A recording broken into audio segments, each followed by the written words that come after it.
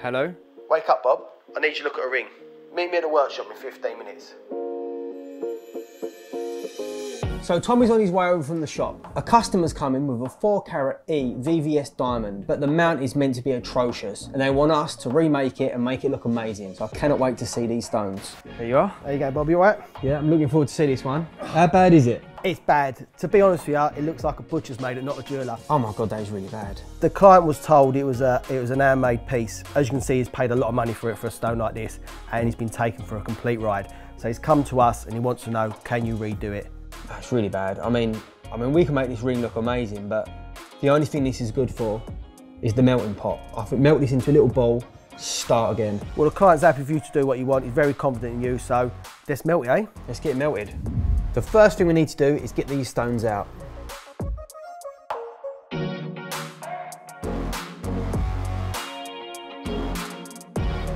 As we're taking the stones out, you can see how badly this mount was made. It's been a one-piece casting and it's not even made for these stones. That's why they definitely would have fell out at some point. And the walls are so thin, the claws are thin. It's just a really badly made ring.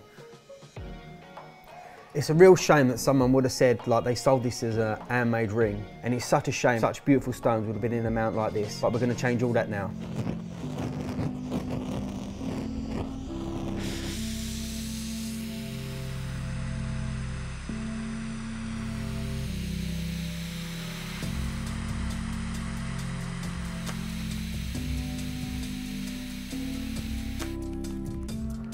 The ring we're going to make is going to be slightly heavier, so we're going to need to add some more platinum.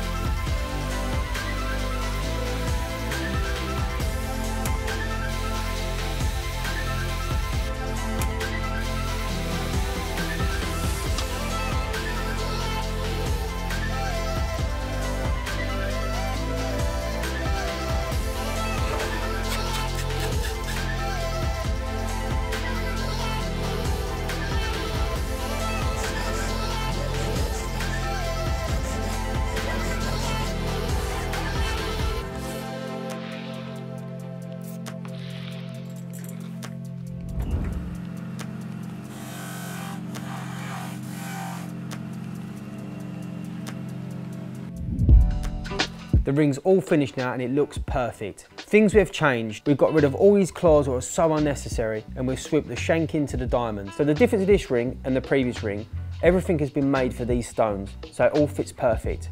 In the other ring, there was massive gaps in between the two stones there. It was about 1.5 mil, and underneath you could see all the cast marks. This ring doesn't have it at all.